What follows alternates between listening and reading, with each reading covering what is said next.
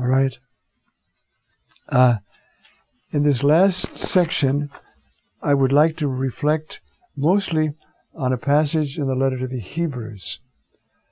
The letter to the Hebrews is a very daring gift from God to us. But it so accents the reality of the humanity and the way our Lord Jesus entered into our humanity. You know, back in chapter 2, verse 14, because the children, he's just been talking about the children of Isaiah, share blood and flesh, so he absolutely in the same way shared with them, that through death he might render powerless the one who has power over death, that is the devil. And having reconciled everybody, or freed everybody who were held captive by the fear of death. We don't have to be afraid of death. This is what, see, death is a diminution. So we're afraid of every diminution. Somebody cuts me off in traffic, that's a diminution. I get furious because I'm a nut. You know, it's a little tiny death. The thing we fear more than anything else is diminution.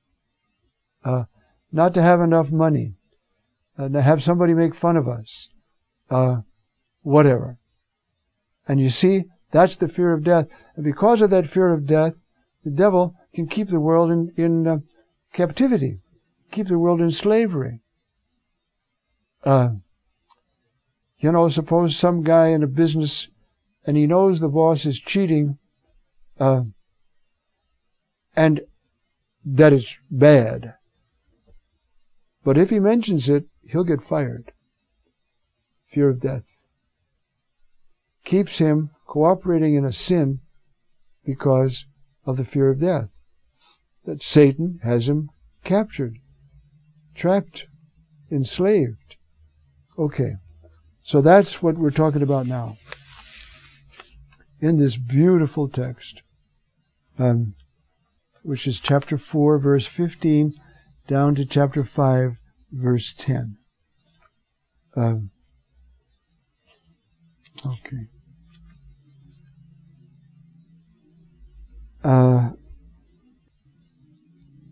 Having a great high priest who has gone through the heavens, Jesus, the Son of God, let us hold fast to our confession of faith. All of that image comes from the Feast of Yom Kippur, when the high priest goes through the veil into the Holy of Holies. Jesus goes through there, pierces the veil, his flesh, as Hebrews says, and he goes in there and breaks and finds, effects an eternal redemption. Okay. For we do not have a high priest, unable to know by experience our weakness. You see, sympathise, suffer with us, you see, having been tempted in all ways, in keeping with the likeness, without sin. I have to explain that a bit. That's a very literal, it's mine, it's a very literal translation, you see. You see, we have a high priest able, having been tempted, karapanta, according to the likeness, that is, the likeness to us, the omimata, the omioma, the likeness to us. In that regard, you see, he was tempted in everything, just like us. He has a body like us. He has fears like us. He even said to the Father, if there's any way out of this, he's lived with us. And so, you see, but no sin. But that's how much he knows us from the inside. You see? This is to begin the resurrected life, is to know his power, his compassion. And that's the word that's used here, right? That he would have sympathia. Sympathia comes from two Greek words, sim, with, path, suffer. Suffer with. Not just I feel for you, but suffer with. Okay. Let us approach then with assurance the throne of grace, that we might find mercy and receive mercy and find grace at the right time of need. We can go there because He's passed through the veil, but He was on this earth. And now, this is the theology of the agony in the garden as developed and portrayed by the letter to the Hebrews. For every high priest taken from among men is constituted for the sake of men, regarding the things that pertain to God, that He might offer gifts and sacrifices for sins. He is able to be moderate with the ignorant and the erring, since He Himself is beset with weakness. And for that reason He must, as for the people, so for Himself, make offering for sin. And no one takes the honor upon himself, but rather is called by God, just as Aaron was. Now the text is going to take that description of the high priest liturgy and apply it to Jesus' liturgy, which is the cross. And so also Christ. He did not glorify Himself to become high priest. Rather, the one who declared to Him, "You are my Son, this day I have begotten you." That's from Psalm 2, right? As He says in another place, "You are a priest forever, according to the order of Melchizedek." You're always a priest. Jesus exercises His priesthood from heaven. That's where He is made priest. You see? Now, how did He get there? You're going to have that text, which is there in verse 6, you see?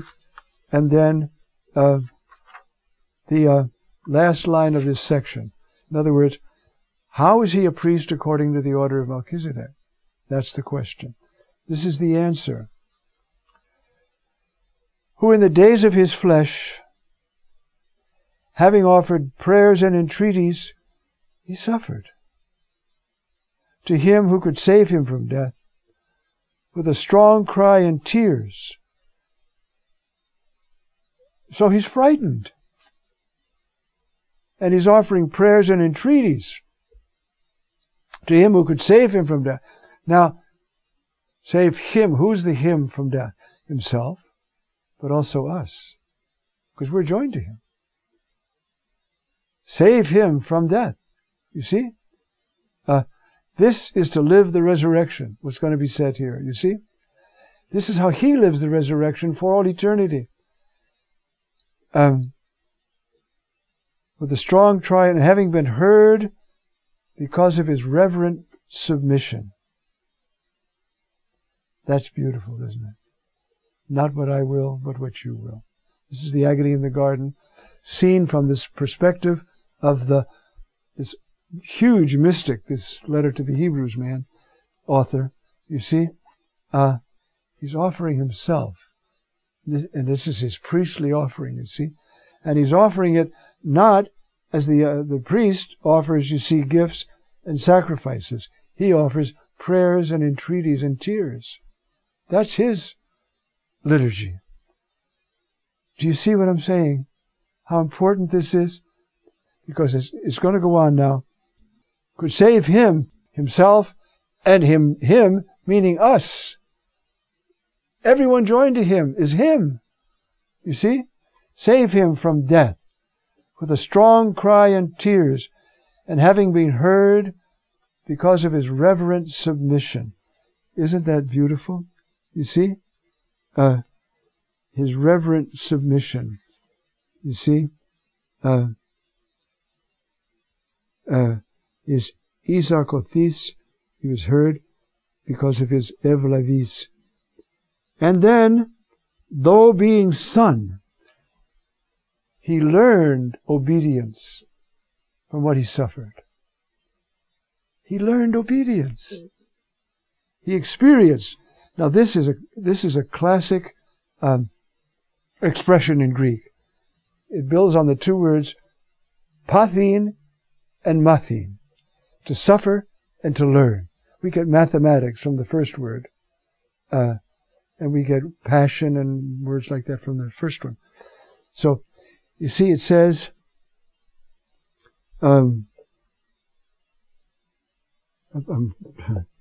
Keper onhios, being Son.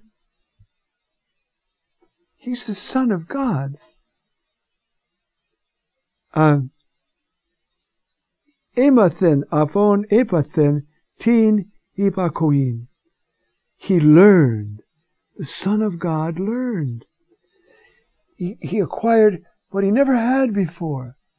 Pain in his flesh, fear in his emotions. He learned it. And he learned it from what he suffered. You see?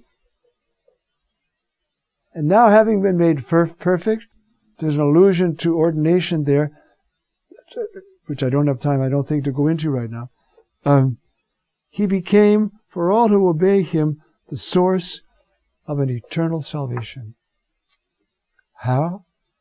Because of this, you see, he's still fixed in the act of love in which he died. He learned obedience. He acquired in his humanity something he didn't know before in the same way. The depth of this obedience, right through to death.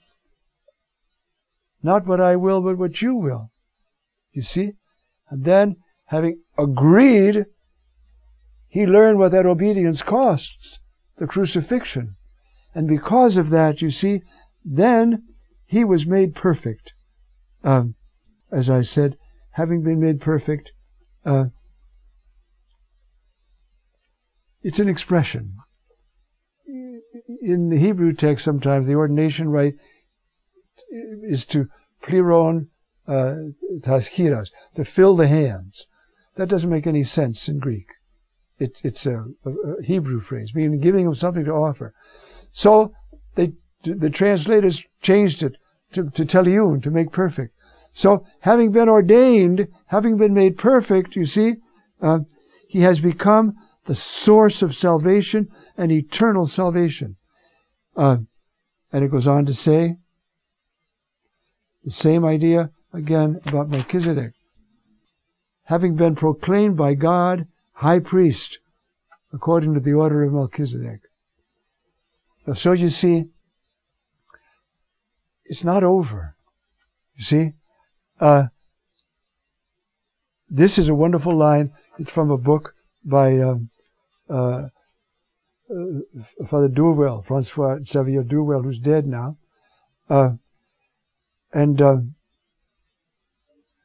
He says, thus Christ exalts the person of the apostle and magnifies him in proportion as he demands that the apostle die to himself. For it is in the apostle's own person that the salvation of others is worked out. I rejoice in my sufferings. You see, for you. It's in the apostle's own person that the salvation is worked out. This is living the risen life now. The prime law of the apostolate, then, is a law of communion in Christ and in his mystery of redemption. Everything else, the law of incarnation, for instance, or external activity, is secondary, though not subordinate. It can only follow from this first law. So that living the resurrected life means sharing in the dying of Christ, so that we can live his rising and his life. Sure of ourselves. No matter how bad it gets, sure of ourselves. Why? Because he's passed through death. He is alive, risen, glorious, still marked with the signs of his passage among us, you see? And now we pass the same way. You see, the mystery of redemption is both death and rising. And we have to live death and rising in the risen Christ. That's what we celebrate at Easter. The glorious, eternal mystery, beauty, power, light of the risen Christ living his passion and resurrection in us.